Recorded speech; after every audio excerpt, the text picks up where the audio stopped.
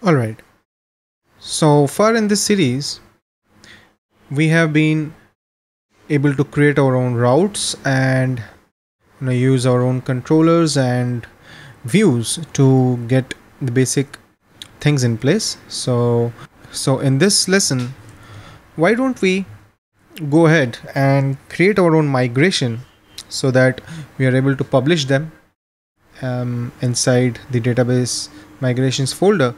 Now you can see these are the two default ones. So we'll have our own, and then we can move on to having quite a few complex stuffs in there. So the first step is basically where should we keep our package migrations. So the best place will be to create a folder here called publishable.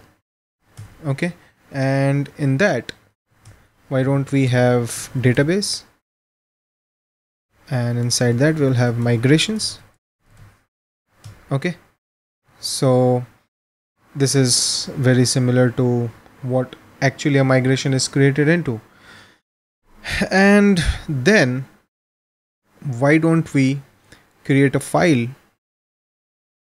in this. Today is 12th December, right? So why don't we do something like 2017. This is the month, so 12/07. Sorry, 0. Okay, it's 12/12, and then 1 2 3 4 5 6. So 6 zeros, and then we will say create audit table. Okay, and this is our migration file. I'll just remove everything in here. Let's create the basic stub. I'll copy this, insert it here, and our class name will be audit table. Okay, the use is just fine. Schema, I will have this as audit, and that's about it. This is the audits, sorry. This is the basic stub, right? So we have this file now. And we need to understand how we can publish these migrations into this particular folder when our package is ready, and then move ahead, right? So let's see. For simplicity, why don't I go ahead and add a few tables, columns to this migration, and then I'll come back. Okay, so nothing much, just the name, a user ID, checklist ID, something which we haven't touched upon, but we will do it later on. It will be a foreign key, and a boolean which is published, and then we have the rest of the things like timestamps. So yeah, this is my file, and what I primarily want to do is, when I do something like PA, or rather PHP artisan, that's PA for me, vendor publish, right? I should see my package here first of all, which we don't, and I should be able to push the migrations, right? So let's start with that in our mind. So I'll go to my service provider, and we'll need to work on this.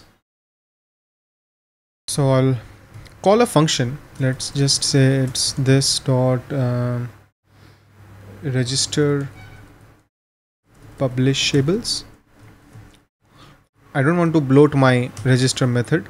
I want to keep it clean. So yeah, I have this thing getting called, and the first thing which I will do is schema dot, what was it, default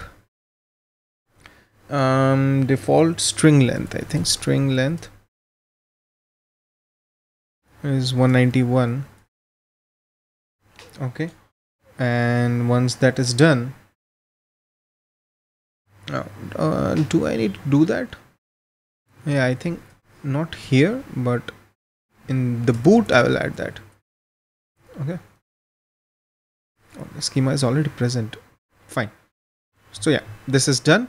I need to define a base path for me. I will just say dir name. Okay, and then I will define an array of publishable. So array publishable, and the first one being migrations. Okay, and in this, what I will do is inside double quotes say base path slash publishable. Okay, publishable slash database slash migrations should go inside database path migrations. Okay, so yeah, base path I got it from here, then publishable database migrations. Okay, and what I'm saying is put everything in here into the migrations folder, and that's all to it. And so yeah, for each I'll have array publishable as $group $paths, and yeah, this dot publishes $path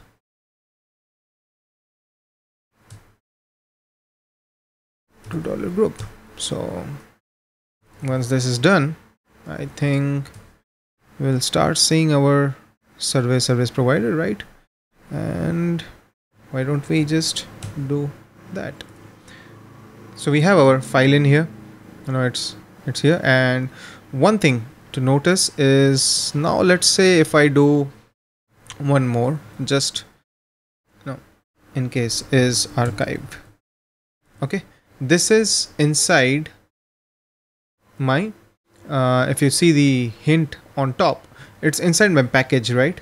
And I close it, I run vendor publish, I select 5, I hit enter. This file is not getting updated now. Okay, so if you land up in this kind of a situation, you need to understand that because the file already exists, it will not overwrite it. I have to explicitly say that yes, I am forcing it to do it, and that's how it will ensure that the old file is overridden. Now I don't want that field is published, so I just redid the entire thing, and now I have my migration in here. Service provider is telling it, and if I want, I can do other things as well. For example, let's just say I also want a config file for some reason. I don't know why. Maybe we'll use it later. So $base path. Where should we put it? Resources, right? Resources, and no, it should be inside publishable config, and let's just say our survey.php. This will go inside this should go inside of, there is a helper which is config path, and I will name it survey.php. okay, this is done, and which will mean I need to add this. So publishable inside that config, and then this inside it. Return an empty array for now. Okay, these are some of the config variables used by the audit package.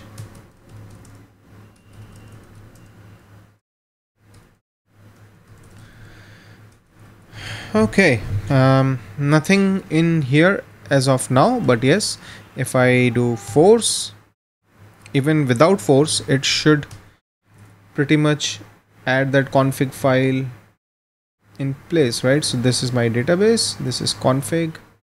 Do we have our audit, or sorry, survey? Yes, we do. So you can see this is also coming up.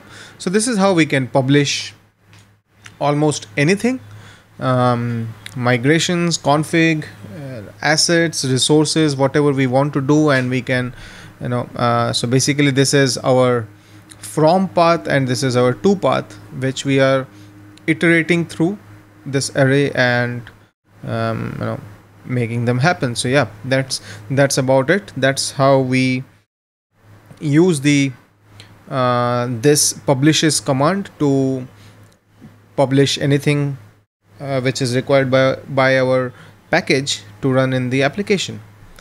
So yeah, thanks for watching, guys. If you do like the videos, do click on the thumbs up icon and don't forget to subscribe to my channel, and do come up with suggestions and requests. Someone asked how to do migrations and I have shown how you can do it. In my next video I will start with integrating models and getting data into our application and things like that. So yeah, stay tuned.